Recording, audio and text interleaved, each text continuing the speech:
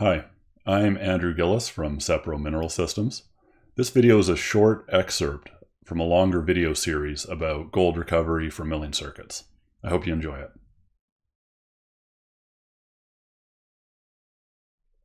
So let's take a look at the GRG test. So the GRG test is going to give you information about the total GRG content in the ore and the size distribution of the GRG.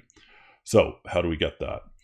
So you'll see here there's a multi-stage test. We've got nominal coarse crush, we've got a first gravity concentration step, then we've got a grinding step, then a second gravity concentration step, and a grinding step, and a third gravity concentration step.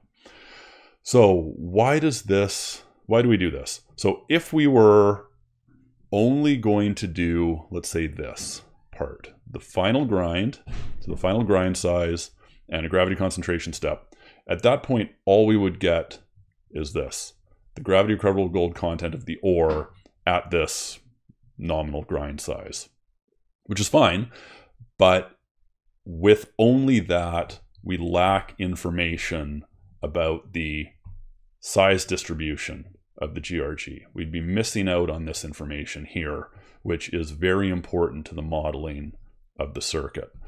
So when we do the 3 steps, we actually build a release curve that gives us information about the size distribution of the GRG. This can also be done with mineralogy, a mineralogical study. It's more theoretical and less empirical because you can't always be 100% confident about how the gold will grind at a given size. It can tell you the size of the particles, but it won't necessarily tell you whether or not they're actually going to get released and separated at these various size ranges. Both are very useful, but ultimately, if we're trying to predict gravity recovery, we want to be doing a GRG test.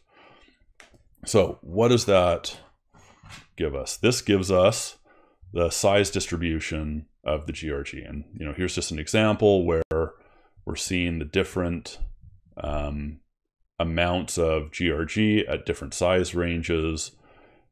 And we use this information, so this information here, to then make a partition curve that talks about, or that informs us about how the cyclone is going to perform at retaining gold and retaining particles. If you found this video interesting, please visit minerals.seprosystems.com to find the extended video series as well as additional shorter clips addressing specific points around gold recovery from milling circuits. Thanks very much for watching.